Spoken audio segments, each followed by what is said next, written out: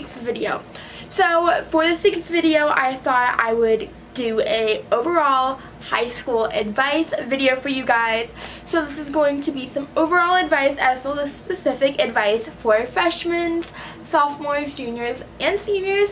If you guys don't know, I did just graduate, so I feel like I have fresh knowledge of information that you guys may need to know. So yeah, anyways, if you want to keep up with me and my daily life, activities, things like that, I will have my social medias right here for you guys. And yeah, anyways, let's get on into the video.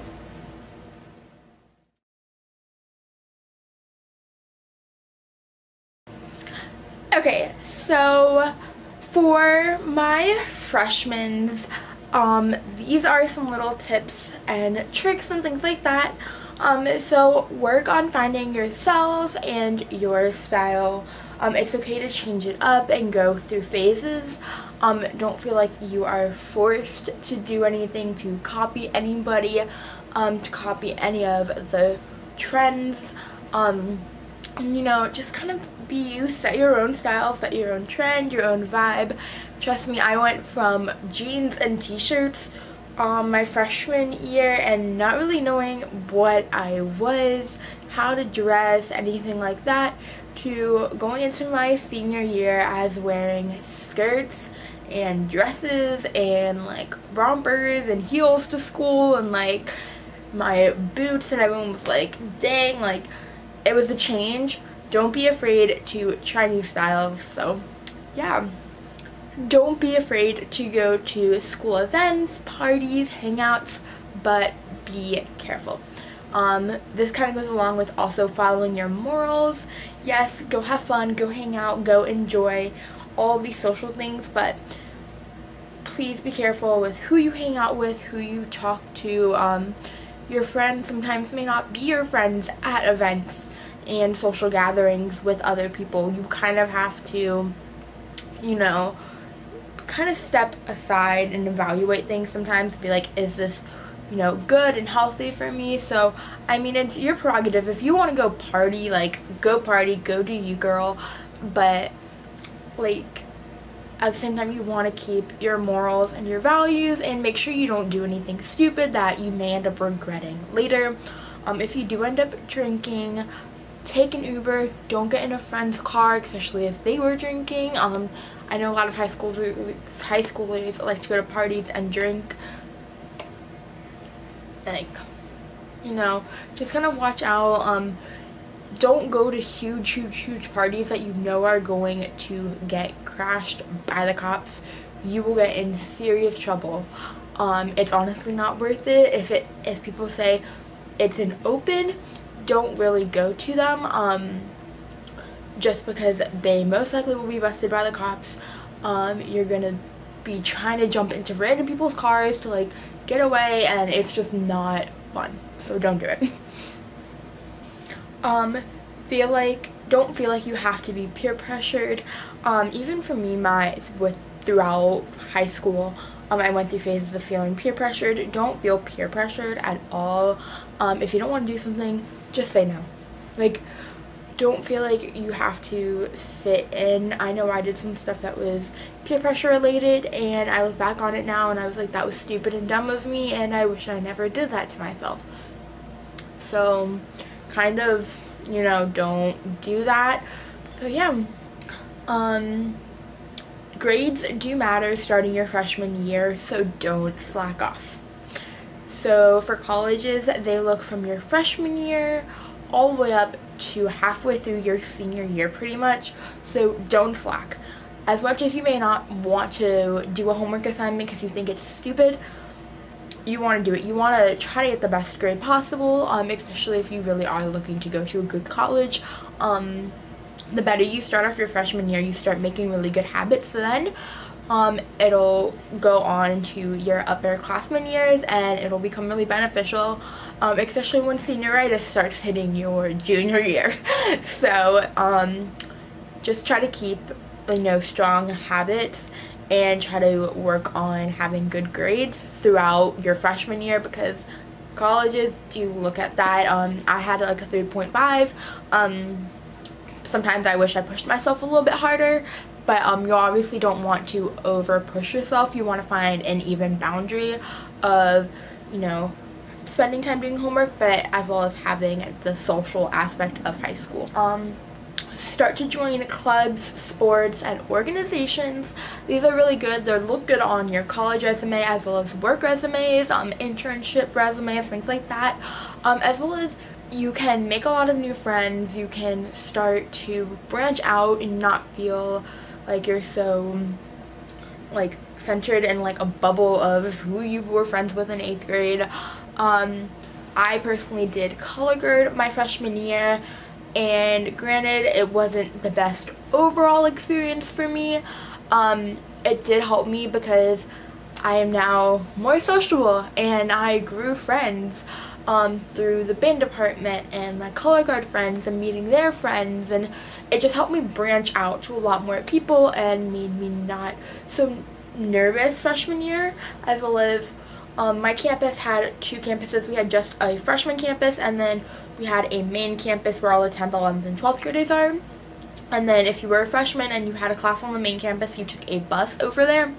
And I didn't know literally about the main campus. I was so lost. And my first day of school, actually one of my color guard friends, she, you know, told me to text her when I was getting there, and she met me at the spot, and then she showed me where my classes were because she didn't have any classes after that.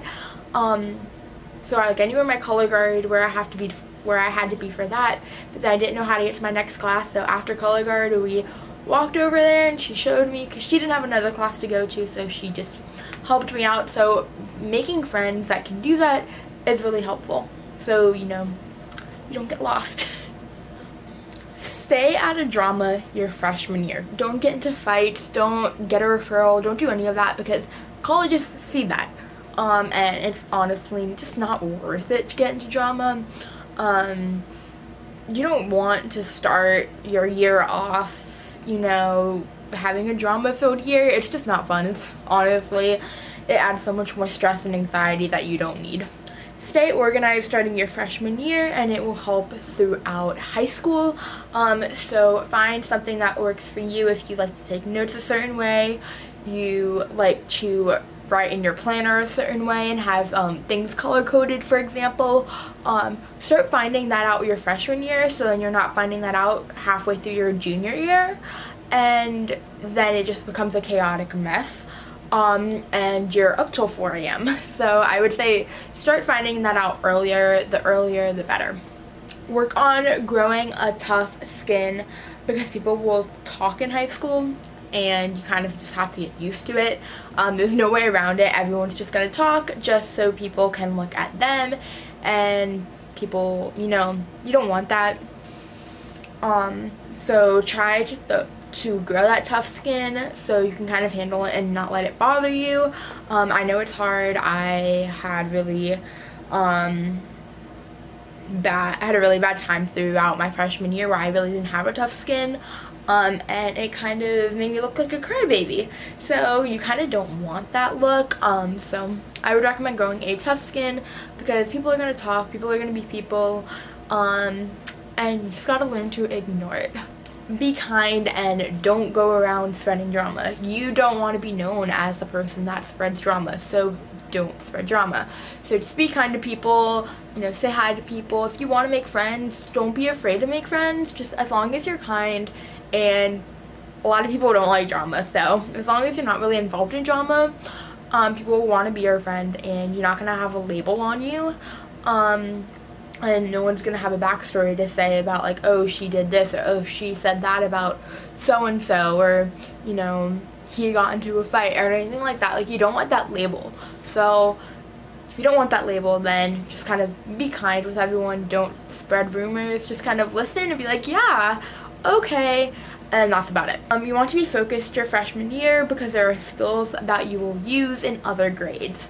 So don't fall asleep in class, don't slack off, don't be chucking pencils or glue sticks and falling asleep during your study hall period. If you have one, you know, try to stay focused. Use that study hall time as well to study, because you will need those fundamental skills for later on when you take your higher level courses, and then you don't want to look dumb. So that's happened to me before, so.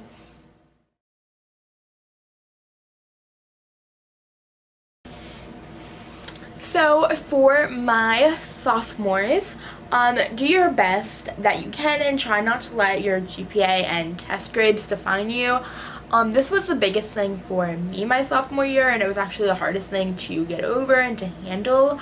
I used to focus so much on having the best GPA, and oh my god, my test scores, like, people would talk about their test scores and I wouldn't ever want to share mine.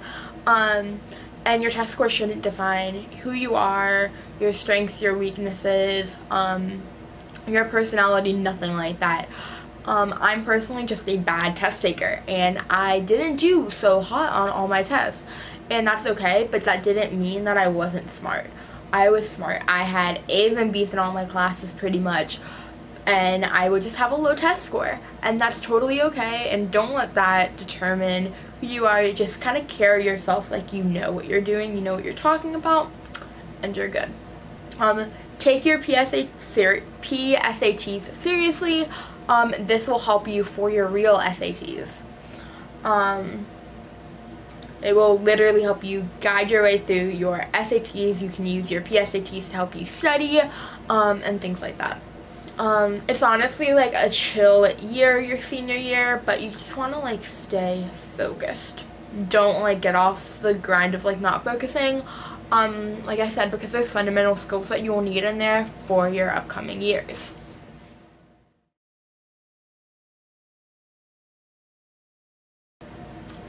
For all my juniors, junior year, yeah, this is the worst year.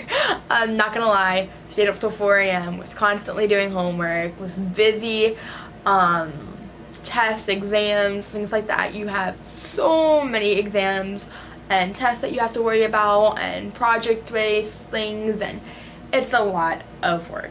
But don't get discouraged. I always kind of thought, I was like, it's worth it, like I'm gonna get into a good college after this. Like I kept preparing myself and telling myself it was gonna be okay, and it ended up being okay. So yeah. Start looking at colleges your junior year. This is really helpful, just so you can kind of get an idea of what you want to do, where you want to go. If you want to take any classes, some schools offer some stuff where you can go in during the summer and kind of do like mini workshops for the week, spend a week there. I know I did one at University of Cincinnati for my program, so look at your program, kind of see, just look at things like that, what your school requires, making sure that you can get that right SAT score or you know, ACT score, or like making sure you basically meet your levels that you need to meet. So yeah. Try taking 1 to 2 AP classes your junior year. If you don't want to take any, you don't have to. You're not forced to take any. But they do look really good for colleges, and colleges really do look at your junior year as well. So try to just be able to, you know, get into feeling what AP is like. Basically AP is a college level class, so you can kind of start to get a feel for, you know, what you may be doing. You can always use these classes as well to, you know, kind of like step your toes in the water a bit on a certain topic that you may want to be doing in college. So this will be really helpful. And as well as if you do get a 3 or above, I know you can use them for a college replacement, like it'll count as a course. Some schools do require a 4 or above for that. It just does depend. You do have to look at the school that you want to go to. So yeah. Focus on your homework, tests, and grades. Like I said, they'll be really good for colleges, and you'll need that. Take good notes in class and work, and take good notes in class, but as well as notes that work well for you. You don't want to go home and be rewriting your notes because it's not fun. Don't go home and spend 4 hours rewriting your notes. I've done that before and it is honestly not worth it. So I would say from the get-go, just start writing your notes out really well, figure out your system and your plan on how you're going to write your notes, and yeah, don't worry about going to dances alone. I know junior and senior year for my school is when we did prom, and then we had homecoming for all 4 years, but don't worry about going to dances alone. It's totally okay, or going with a group of friends. It's honestly not that bad. I went to my senior prom alone and I still had a blast, so you don't have to feel like you're stuck with a group. That's the one thing I like when you go out alone. You can go talk to as many friends as you want and not have to feel like you're, you know, attached. But you won't have to feel like you're stuck to a certain group of friends, so it just lets you, you know, go hang out with a bunch of people. So that's the one thing I like about going to dances like by yourself. Anxiety will kick in, but learning how to control it will help. If you have to go on medication like I personally had to do, or finding exercises to kind of calm your nerves, will be really beneficial. Start learning it beforehand, just in case if you get an anxiety or panic attack like I did. I really didn't know I had major anxiety really until my high school years, and it really was really bad my junior year. That would be, I want to say, one of my worst years that it was, but it really started in the beginning of high school. But definitely just work on exercises junior year. It pretty much does kick in just because of your workload, and you're just stressed about trying to find an even balance of hanging out with friends, and you know, if there's drama going on, you're dealing with that, and just all these different social things. And if you're getting a job, maybe you have that on top of it. So I would say find a way to, you know, help control your anxiety.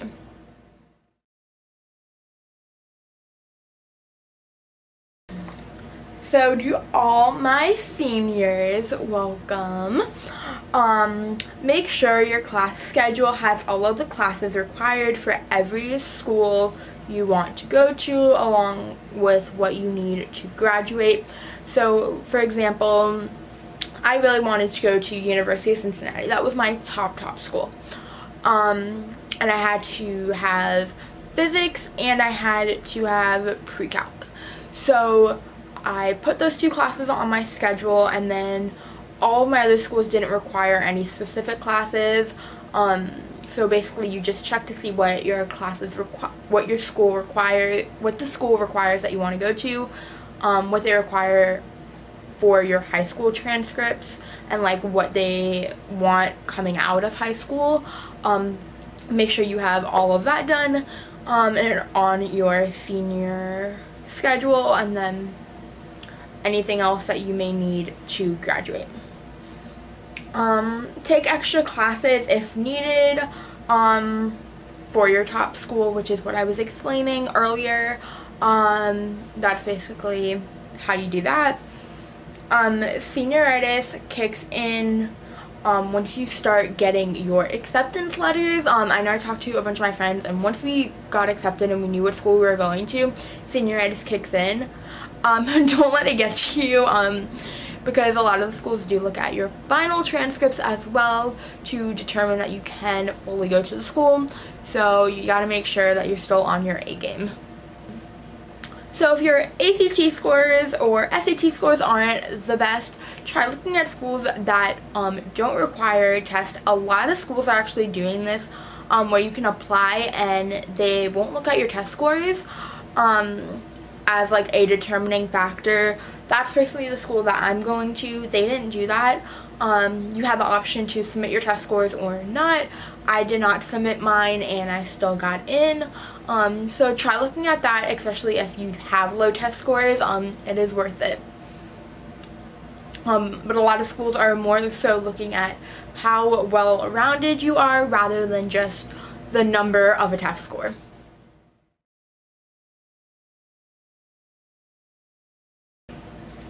And then so some overall tips that I have for you guys is don't be afraid to go on dates or even talk to someone who goes to a different school than you, but don't peer pressure yourself into doing anything or feeling like you're being forced to go into a relationship because maybe your friends are in a like you have a friend that's in a relationship.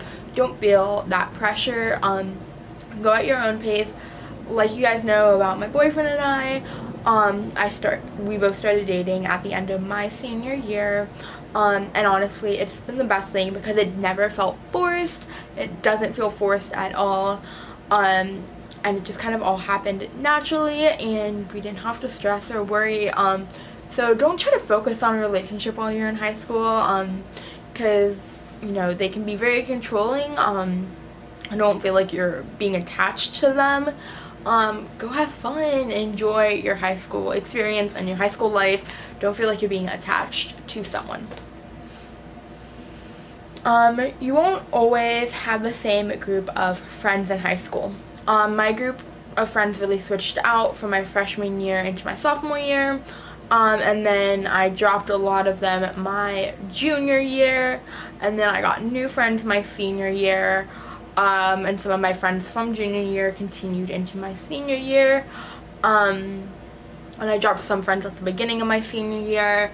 But you're not always going to have the same group of friends, and find a group of friends that, you know, make you happy and aren't going to be drama filled, because drama filled friends are not fun, like I keep saying. So just honestly work on finding a good group of friends, but don't feel forced, as long as you're happy, and just talk to everyone. I mean, that's what I did. I talked to, no joke, I talked to the two girls that I was like, these girls are never gonna talk to me, you know, I'm not gonna be friends with them. Now look, they're my friends, Brooke and Gabby. Love you guys. They're my friends, and I'm so happy that they're my friends, and they've been so helpful throughout my senior year, and they've been so nice, and I've been nice to them, and we just all bonded really, really well.